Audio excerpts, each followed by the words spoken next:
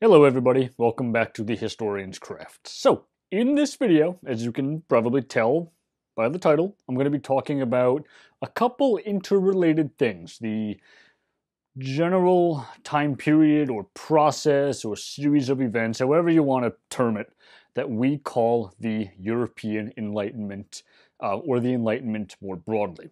This period in the mid to late, although I guess you could push it back to the early 18th century as well. So basically the 1700s.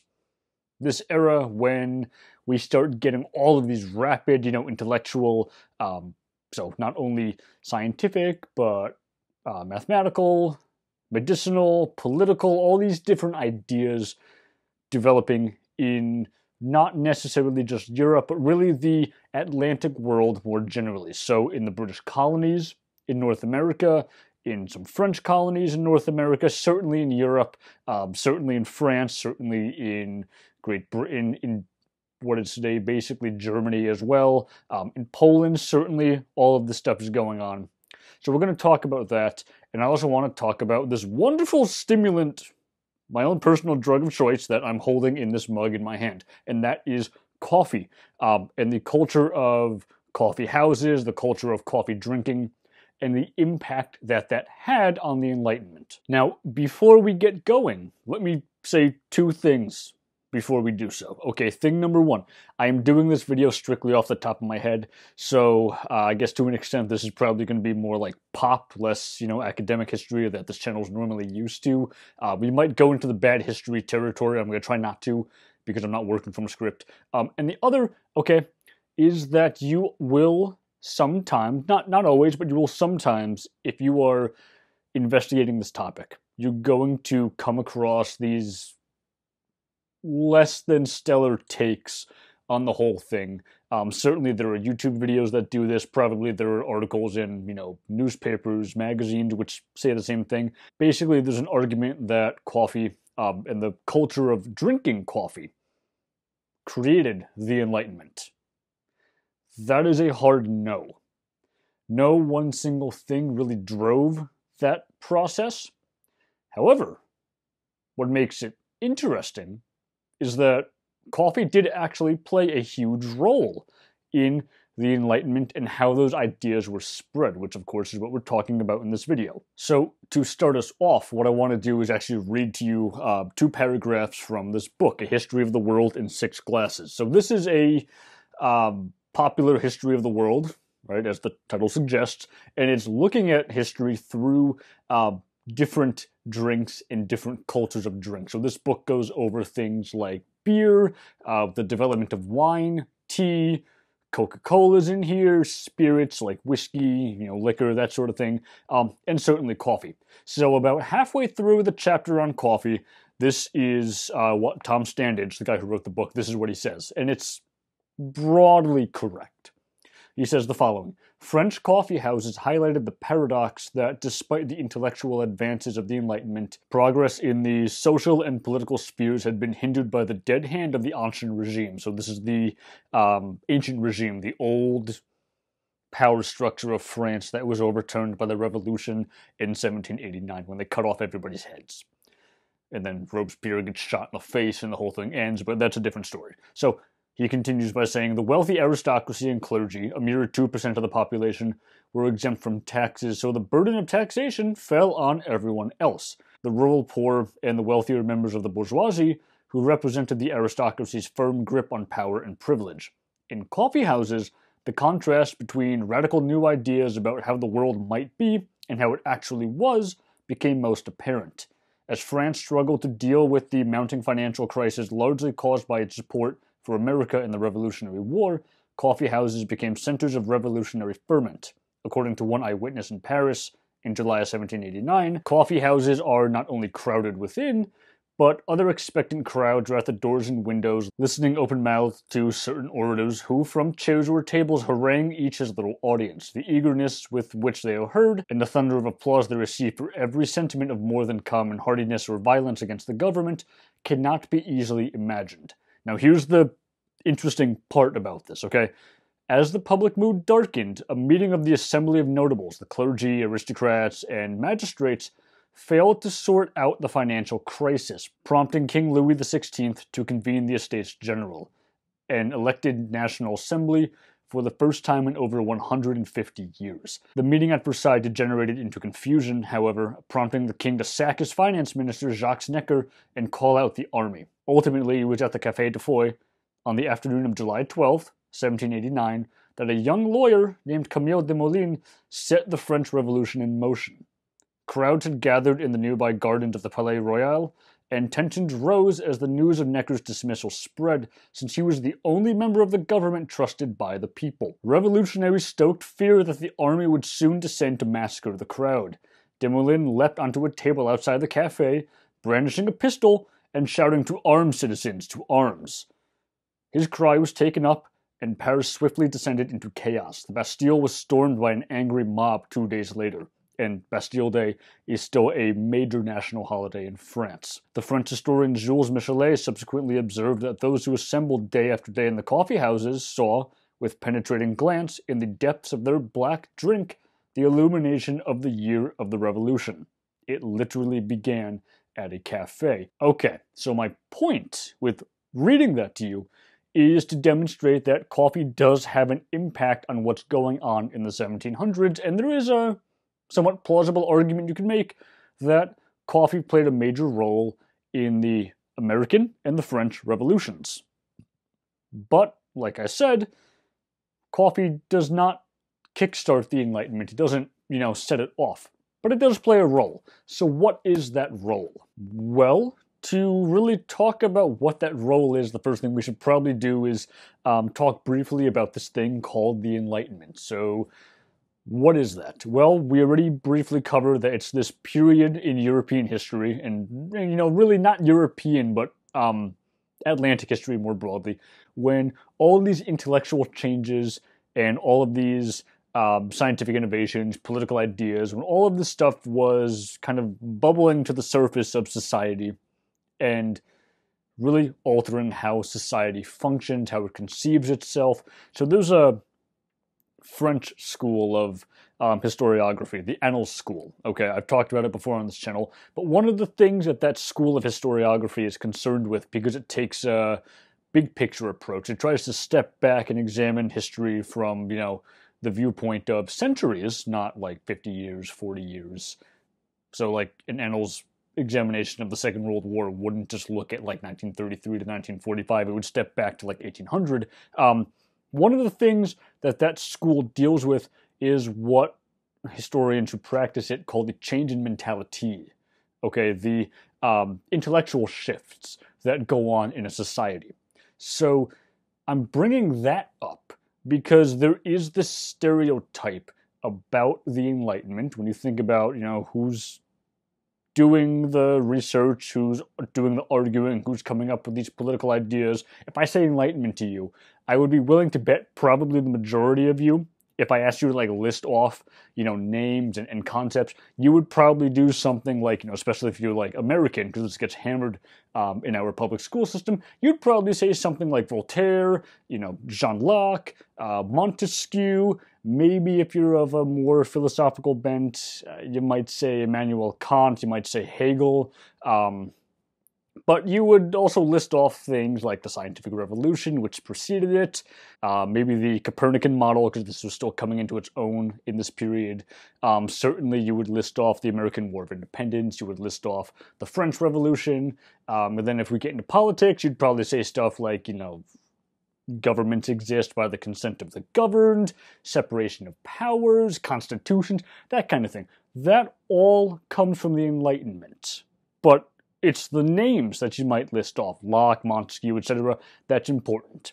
There is the stereotype that the Enlightenment was propagated by these intellectuals, by these wealthy people, these aristocrats who had the leisure time, because they had the money, to sit and study and, write all these books and read all these pamphlets, and that's not incorrect. That is a major factor in the Enlightenment. But with the rise since the, let's say since the 1960s, 1970s, with two new branches of historiography, social history and cultural history, which are both related. They try to look at the role of the common man.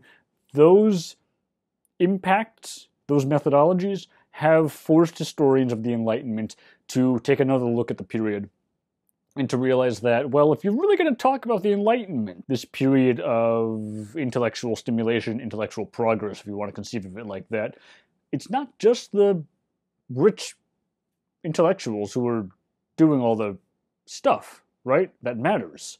Because ideas, no matter what the idea is, doesn't enter society through the conversations, through the will of the intellectual. It is formed with a mass base. Ideas take their shape as they are filtered through society at large, which means if you're going to talk about the Enlightenment and you're going to do it properly, especially where coffee is concerned, you have to talk about the masses as well, which is where coffee comes into play. Okay, so on the one hand, we've got these intellectuals, Voltaire, Montesquieu, etc., right? The big-name people we typically think of when we think of the Enlightenment. So that's like one factor. We're going to take all those guys and we're going to put them in this little box over here, okay? But we've got these other boxes we have to fill in and talk about when we're talking about the Enlightenment. So we've got the intellectuals who are doing all the theorizing, and some of them are engaged in what's called natural philosophy. We would basically understand this to be like science. This is when the scientific method that we typically think of it was developed, and those intellectuals are playing around with all of these fancy little gadgets. This is when chemistry really begins. People are investigating natural phenomena, which eventually leads us to a more rigorous understanding of what becomes, physics. So they're playing with things like prisms, flasks, test tubes, other, laboratory glassware. So I don't know about things like Erlenmeyer flasks, but certainly chemical glassware. They have telescopes. And those telescopes need lenses, and you need someone to build the telescope. People are using all of these different instruments that we employ in the modern scientific laboratory. Well, who makes those? It's not the intellectuals, it's artisans. So artisans go into another box. Engineers go into another box. These guys are trying to disseminate their ideas. So you need a printing press, and you need people to work the printing press. So you have publishers and writers going into another box. So my point is that there's multiple factors here, okay, which are all going to be interacting with each other. And they interact in coffee houses. So 1492, right? The famous rhyme is that Columbus sailed the ocean blue, discovered America. The Spanish conquer Mexico and South America and a chunk of the American West.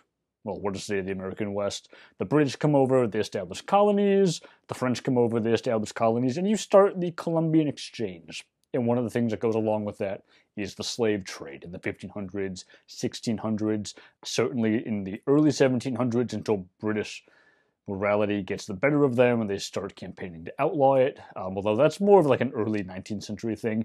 But my point is that there's transatlantic trade going on. One of the things that's being traded is coffee. Now, there are a couple of different ways that coffee gets to the Americas because it's not native to the area.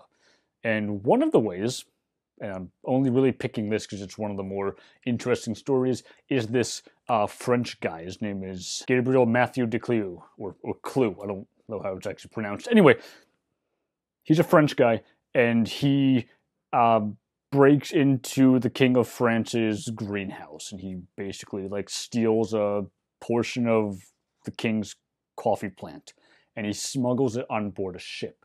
And he's really, really protective of this. He will actually suffer dehydration because he's giving his drinking water to his plant, and then when he doesn't have water, he's cutting his hand and feeding his blood to keep the thing alive. And he's really, really jealously guarding this because he knows it's valuable. It's why it was in the king's greenhouse. So he finally reaches the island or the French colony of Martinique, and he plants the thing, and he develops a coffee plantation, and he becomes wealthy. So this is one of the ways that what's called the Great Stimulant gets to the Americas. So coffee very quickly spreads, and everybody starts drinking coffee.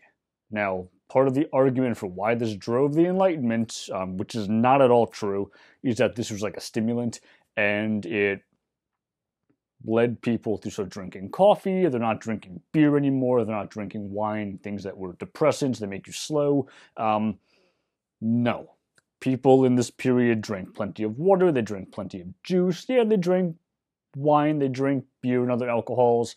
But we should not think of people in this time period as being like just perpetually, lethargic because of what they drink. What coffee does is, like I have mentioned a few times, it develops coffee houses. So it's in coffee houses. One of the first ones actually is in Oxford. It's for the university. Okay, these become areas where all of these different people who have an impact on how and why the Enlightenment develops in the way that it does, intellectuals, artisans, engineers, printers, pamphleteers, etc., all of these people meet in coffee houses because this was the fashionable, cool thing to do. It's where you went to spend your free time. And as these people sat around tables and they drank their coffee, they would be there for hours and hours and hours, and they would talk. Now, what would they talk about? Well, it depends on the country you're in. In England, the laws were a little more lax in terms of like freedom of speech. So very quickly, coffee houses become, for the time, politically radical. Okay, it's politically radical. What are they talking about that's radical? Basically, what we would understand today to be like normal political stuff, consent of the governed, democracy, suffrage to a degree, maybe not mass suffrage, like everybody could vote, but certainly like male property holders could vote. Those kinds of things, trying to remove these absolutist monarchs, break up the power of the throne. That's what a lot of these people are talking about in coffee houses in England. And out of all of these coffee houses, probably one of the most prominent is the one in Birmingham. And it's prominent because of the people who went there to drink coffee and, exchange ideas. One of the groups in the Birmingham coffee house was called the Lunar Society, so named because they would meet during a full moon because it was, bright and it's safer to walk home at night. So the lunatics, as they call themselves, and I'm going to just read this to you off of Wikipedia here because it's a fairly concise list of who's there. So who's part of this Lunar Society? Well, we have Matthew Bolton, Erasmus Darwin, so that's Charles Darwin's father, Thomas Day, Richard Edgewood, Samuel Galton Jr., Robert Johnston, James Keir, Jonathan Stokes, William Small, Josiah Wedgwood. So these are all big names in the English Enlightenment. And then the most important one for the purposes we're talking about here in this video would be Joseph Priestley. So there's this really good book about Priestley. If I remember correctly, it's called The Invention of Air, something like that. Priestley is the guy who discovers oxygen, okay? We're not going to go into how and why he discovers oxygen in this video, but what's important is that Priestley is sometimes looked at, especially by people who study early American history, as one of the forgotten founding fathers. So Priestley was English. He was a chemist. He did a lot of natural science, again, things that would eventually develop into chemistry, physics, biology. He's interested in all of that, and he's a political radical. He is a liberal in the Enlightenment. He strongly believed in rationalism, political liberalism. He believed in the free and open exchange of ideas. He tried to actually take those ideas and at least attempt to fuse them with Christian theology to try to make the world make sense, given what he knew. And he was an outspoken and vocal supporter of the American and the French revolutions. And eventually, for these reasons and for others, a mob in Birmingham sets his house on fire and he flees. He goes to the United States. Now, why does he go to the United States? Well, as a member of the Lunar Society, Priestley was friends with other intellectuals in the area, but he also kept an open and ongoing correspondence with some of the American founding fathers, specifically Benjamin Franklin. So my point with bringing up Priestley, okay, is that because he's active in the coffee house where coffee house is, in Birmingham, England, he's part of this network of intellectuals, artists, etc., scientists, who are debating political philosophy, political theory. They're debating economic ideas. They're debating intellectual ideas, which is a major driver in the Enlightenment. Coffee houses matter because this is where these people went. It's not necessarily incorrect to think of this as like a coffee house internet, okay? This is where people went to learn. This is where people went to buy books. This is where people went to debate politics and talk about various ideas. And it's in coffee houses that people start playing around. Well, not the only place, but it's one of the places where people start playing around and learning about a major pillar, a major institution of our modern financial system, the stock market. So, in many ways, all of the things that govern the modern world, in part, come out of coffee houses. Now, in France, as far as the French Revolution is concerned, coffee houses matter for the following reason. Okay, so when you talk about the French Revolution, even more than the American Revolution, there is the argument, there's the belief that Enlightenment ideals really kicked off, really inspired the movement, and that's not incorrect. But there are two ways of looking at this. There are two sides of the debate among professional historians of the French Revolution, which, by the way, if you're interested in it, by all means, read about it. Just be aware that the French Revolution is one of the most historiographically active topics you could ever delve into, so it's going to take a lot of reading. But basically the debate is, well, the Enlightenment and the ideas were a factor. Was it a prime driver? Or was it kind of like this general background to all of it? And when you're getting into that debate, you're going to start dealing with these things called salons. So salons were meeting areas, typically in the homes of aristocrats, where the people we typically think of as driving the Enlightenment, the aristocracy, the intellectuals, met and discussed science, political philosophy, etc. But this is for the bigwigs. This is for the aristocracy. In France, the coffee houses tended to be for the lower orders of society, including women. So you have these two separate areas, these two separate social spaces which are doing similar things. And because in France, unlike in England, freedom of the press was much more restricted, you don't really get the open dissemination of accurate news in French coffee houses. What you get instead is, to a degree you get news, but you often get these, bulletin boards, which have these handwritten notes. Sometimes they're printed, and you get people reading this stuff and they're talking about what's being read. Okay, well, so what are they reading? What are they talking about? And the answer is basically conspiracy theories.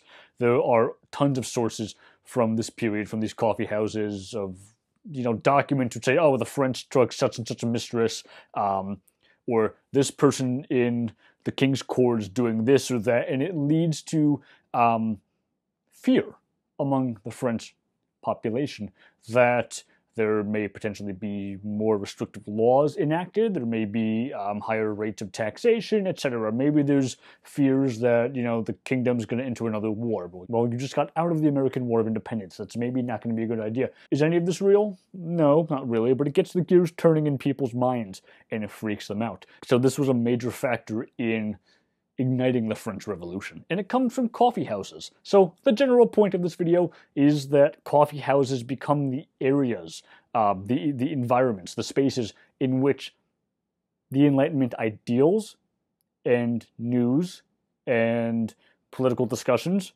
were disseminated through. It's what they come out of. And it's through coffee houses that you get all the different sectors of society meeting for hours on end. Like I said, it's kind of like a coffee house internet. And this is why they matter for the Enlightenment and for the study of things like the French Revolution and, modern science. Because this is what people did in their spare time. So if you want to understand things like the French Revolution or the Enlightenment or the history of science, you have to understand the cultural impact of coffee, coffee houses, and the culture of drink. So guys, that's it for this video. Thanks for watching. Take care, and I will see you all next time.